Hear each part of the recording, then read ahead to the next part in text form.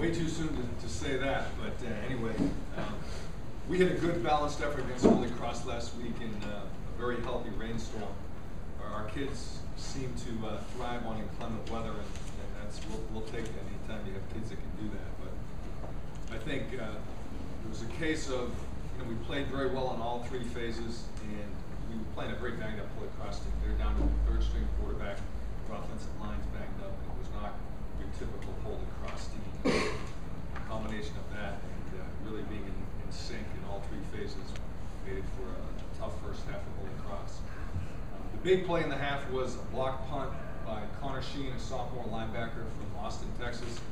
DJ Monroe, a junior defensive back, scooped it up and ran in for the touchdown. That was, just kind of opened the floodgates. But offensively, just one of those nights where everything seemed to go right. I think we were 6 for 6 on drives for 6 touchdowns, 394 yards in the first half, 9 for 9 on first downs. It's just one of those days you wish you could go out and pull up anytime you needed it. The catalyst of that has been our quarterback, Colton Chappell. We've had a lot of good quarterbacks at Harvard. Guys like Collier Winters, Chris Bizzotti, Ryan Fitzpatrick, Neil Rose, just to name a few. And in his very quiet, kind of under the radar way, Colton is operating just as efficiently as those guys. And he's one play away from being, I think, 9-0 as a starter. Nobody on our team works harder to prepare for an opponent. He's very poised. He's extremely humble. He's a very tough kid. He can make plays with his legs, which really helps us in our scheme. And everybody in our program really just admires the heck out of him. He had a heck of a first half. He didn't play a snap after the first half, but he was 13 for 18 for 260 yards, 4 touchdowns, and 1 touchdown in the first half. So not a bad day at the track. As coaches, we really appreciate him for the aforementioned attributes. He's just one of those guys that you want playing quarterback for your team. Colton is a senior, has been a pre-med, I'm not sure he's banking on that yet, has been a pre-med concentrator from Alpharetta, Georgia. Colton Chappell.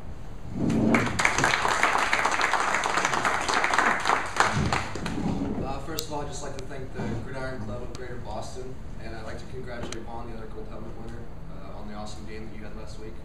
Just start off with a couple thank yous. The Bible says, commit to the Lord whatever you do, and your plans will succeed. And without that, there would be no reason why I was here, or be given this incredible opportunity to play football at this institution. I'd also like to thank my parents. It's amazing to say that they've been to every single game that I've played here, and just their sacrifices is just, I don't thank them enough. So I just like to thank them today. But this award signifies 11 other guys on the offense. I might get the credit just because I'm the quarterback, but without everybody doing their job at the same time, at the same level that we've been coached to do throughout the entire week, none of this would be possible. So I'd just like to thank my offensive teammates as well as the coaches for just putting together an awesome game plan.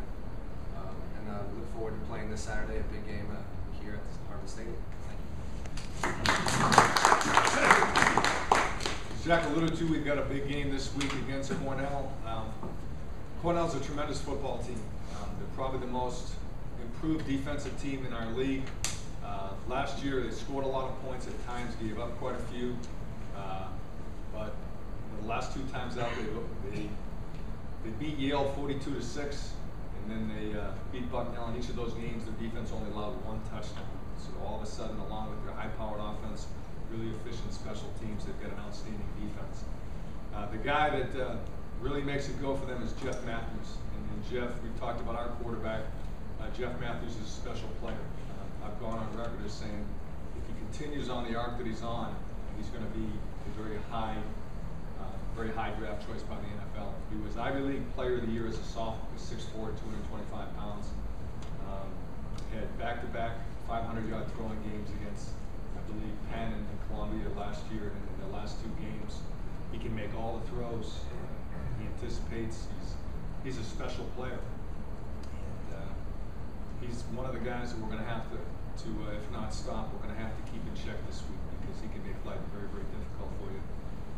But the bottom line is we've got to play well in all phases. We've got to play well offensively. We've got to maintain and gain field position with special teams. We've got to take care of the football and not give them any short fields. And our defense has got to find a way to get off the field. Should be a great matchup.